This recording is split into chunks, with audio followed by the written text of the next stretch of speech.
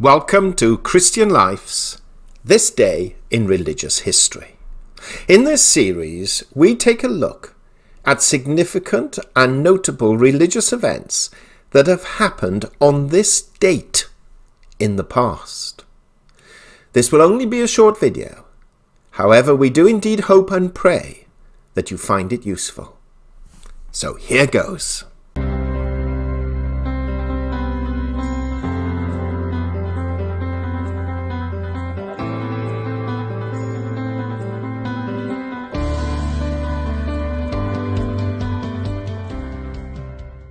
On this day, the 19th of October, in 1720, Quaker Minister John Woolman was born in Rancocas, New Jersey.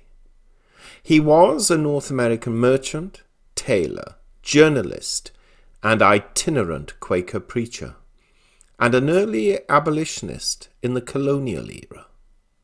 He was known for his concerns to live a simple life, exemplifying, quote, the right use of things, unquote, and to end war, slavery, and injustice towards the poor and to Native Americans. In 1755, he decided to oppose paying those colonial taxes that supported the 7 Years' War and urged tax resistance among fellow Quakers in the Philadelphia meeting, even at a time when settlers on the frontier were being attacked by French and Allied Native Americans. His journal, written from 1756 to 1772, influenced 19th century abolitionists and demonstrated his concern for both the oppressors and the oppressed. He died on the 7th of October, 1772, of smallpox in York, and was buried on the 9th, aged 51.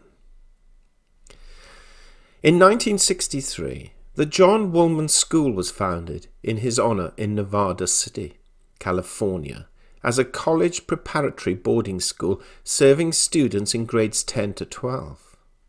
The Woolman Institute was established at Wilmington College during the 1980s, and in 2003, a group of scholars of peace and justice studies founded the John Woolman College of Active Peace, which seeks to mainstream many Quaker concepts of peace and peacemaking into higher education. Thank you for listening, and please do tune in for tomorrow's This Day in Religious History. And if you haven't already done so, please subscribe, like, and comment, not forgetting to press the bell sign so that you're notified when new videos are posted. May God go with you today and always.